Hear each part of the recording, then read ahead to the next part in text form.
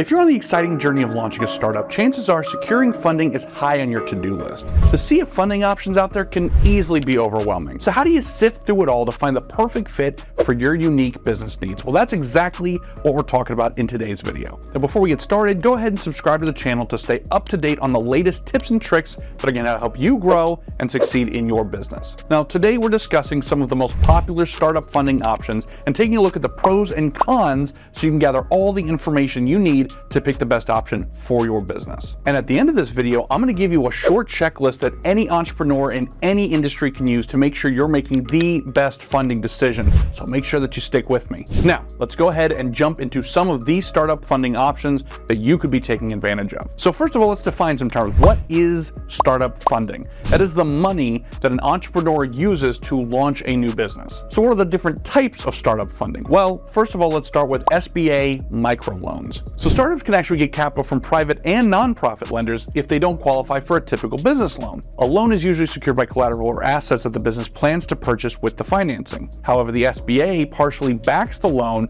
guaranteeing the lender that they're going to pay back a percentage of the loan if the borrower happens to default. This lessens the risk for the lender, resulting in better terms and interest rates than traditional loans. Typically, these prioritize minorities or underserved small businesses like women-owned businesses or veteran-owned businesses, and microloans tend to have more favorable terms. Interest rates vary from 8 to 13% as of this recording, and term lengths can usually be at or under about 10 years. Now, microloans can lend up to $50,000, but according to the SBA, the average microloan is about 13 grand. Now, microloans can be used for working capital, inventory, supplies, furniture, fixtures, equipment, etc. It cannot be used to pay existing debt or purchase real estate. Now, you do have the option of traditional business loans as well. These are typically provided by a financial institution, a bank, a credit union, and lenders give you a lump sum of money that you have to pay back over a fixed period of time. Now, repayment terms can be up to 10 years, and loan amounts vary from $5,000 all the way up to $1 million. Now, and of course, interest rates vary as of this recording to be anywhere from 6% to all the way to 36%. Now, interest and fees are included and vary depending on your credit score and the lender that you're borrowing from. And these loans are not backed by the government, so there's more risk for the lender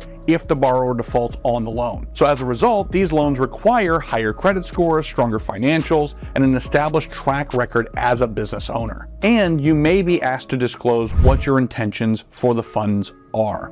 And for some business owners, that may be a deal breaker. You've also got the option of venture capital. Now, venture capital is a form of private capital that investors provide to startup businesses that they believe have long-term growth potential. This type of startup capital usually comes from investors, investment banks, and other financial institutions. But unlike a traditional loan, companies don't need to show cash flow or assets to secure this funding. Venture capitalists may also offer mentoring or networking opportunities to help the company grow and secure that top-notch talent out there. Now, there's a significant amount of risk for the investor, since if the business doesn't succeed, they're not going to see a return on any of their money. So as a result, venture capitalists typically want at least a seat on the board of the directors of the businesses that they finance. Some may even want partial ownership of your company, anywhere from 25 to 50%. So you may lose creative control of your business, as any ideas are going to have to be run by that investor. Now, you've also got the option of business credit cards. Now, business credit cards are a great tool for startups. They give you access to large amounts of funding at 0% interest from anywhere from 6 to 24 months, depending on the card that you're going for. You can typically get unlimited access to business credit if you continue showing the banks that you have a need for the funding and show aggressive repayment to them. Now, with Fund&Grow specifically, we've worked with startups that only needed $20,000 to really get going. But we've also worked with ones that needed like $250,000 to get started. And some of those higher amounts that we talk about can sometimes be scary for startup businesses. You may look at $250,000 and go, wow, when am I ever going to be able to pay that back? But unlike traditional loans, you're only paying back whatever amount you use compared to how much you've been approved for. So if you get approved for $50,000, but you only need to use $30,000 to get your business up and running, that's all you got to spend and pay back. You don't have to use all $50,000 that you were necessarily approved for. And in addition, you don't have to disclose to the lenders what you plan to buy with the credit. Now, obviously you want to spend it on business-related stuff, but you don't have to be that specific up front. Also keep in mind that business credit could be used for any industry, including real estate. And, quick shout out to the payment processing services that allow that to be possible. If you're trying to run a credit card and use it as a down payment or use it as cash, places like Plastique or Bill.com or Bluevine all allow you to do that a lot more efficiently without having to do like a cash advance or something like that.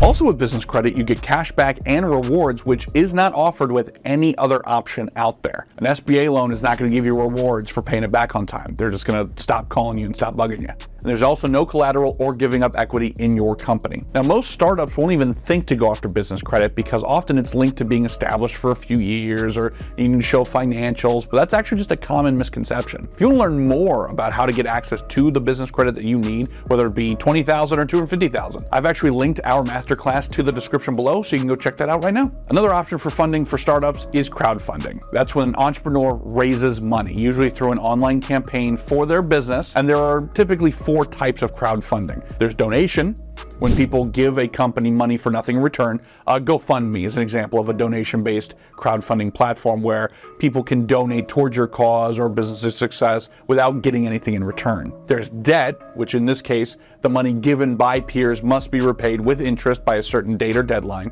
There's rewards, when a donor receives something in return for donating. The reward size is usually dependent on the amount that's been contributed. And equity.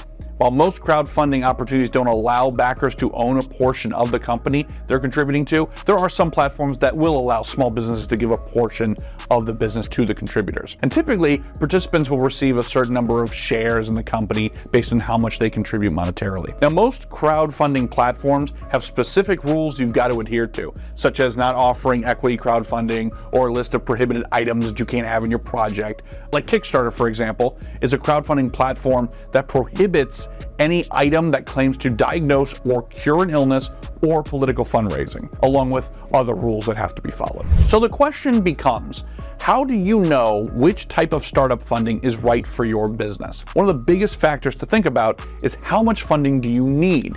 That's going to push you in the right direction. Consider what you're going to use the funding for. You don't want to pursue an option that restricts use on the purpose that you specifically needed to get the funding for. How much control over your business are you willing to give up? If you don't want to give up any equity or creative control, that also helps you steer clear of any methods that make you do so in exchange for funding. How much interest are you willing to pay? Answering these questions will help you immediately cross out some of the options that we talked about today and point you in the right direction. Whew, that was a lot of information to cover. I hope you guys now have a better understanding of the different funding options available for startups and how to pick the best one for your business. Now remember, it's important to weigh both the pros and cons when choosing a funding option for your startup because there is no one-size-fits-all approach. Each business is different and has its own needs. So if you have any questions or topics that you want us to cover, drop them in the comments below. And as always, thank you so much for tuning in today. I'm Zach Ritchie from Fund&Grow, and I'll see you in the next video.